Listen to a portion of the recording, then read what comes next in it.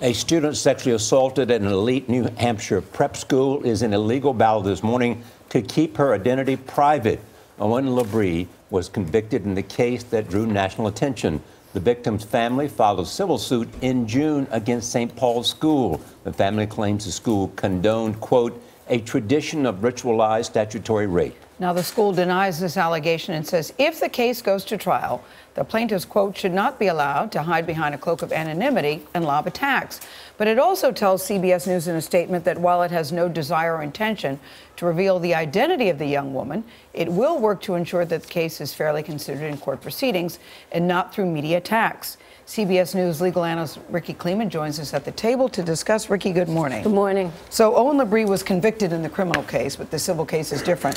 What is the family alleging that the school is doing, and do they have a case? Yes, they have a case. And what the family is saying is that the school not only condoned a culture where minor women could be sexually assaulted by older men, because it was the senior salute, that is a senior boy who would go after a freshman girl in order to score, whatever that meant, and that it was institutionalized. And as a result, the plaintiff says, look, they breached a duty of care. They're negligent. They inflicted emotional distress. They had premises that were unsafe. All of these are recognized ways to go to court and sue an entity. So should the victim be identified?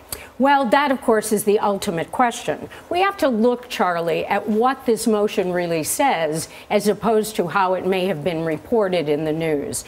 The motion is looking for three things. The motion is looking for a gag order, and that's really what these defense lawyers are really mad about. What they say is they were sabotaged, that what happened was the plaintiff's lawyers filed a complaint.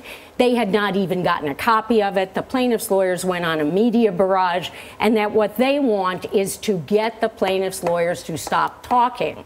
Well, if they had just filed that motion, it probably would have been successful. Unfortunately for the defense, they combined it with this idea of saying, look, we'll let you go under a pseudonym. That's okay. You can be Jane and John Doe, parents of JD, but in exchange, our little quid pro quo is you've got to stop talking. And that's really not how this should be done.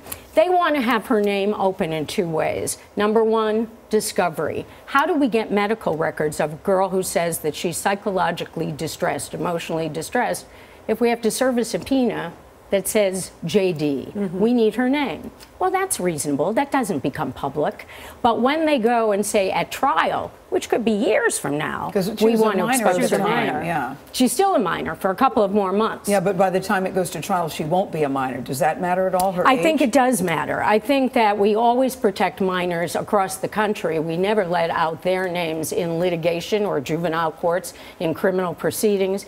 But what we do here is we find out at the time she's an adult, at times of trial. There have been cases that have said the pseudonym, the Jane Doe, has got to go. Is this precedent setting? It could be precedent setting, even though these cases have been done many times before. This is not a new thing. The reason it could be precedent setting here and cause a terrible chilling effect on women who would like to come forward, who are underage, or who have simply been sexual assault victims, is that this case is so infamous. Yeah. The entire press corps that went there was not only national, it was international. So we don't want women to feel, young or old, that they could not go forward in a civil case because their names will be made public. However, they could have dealt with the thought of making her name public at trial a year or 2 years from now. The fact that they've done it now, when they're a school, and a school is supposed to be a place that nurtures their students, that's really why they have endured so much bad publicity here.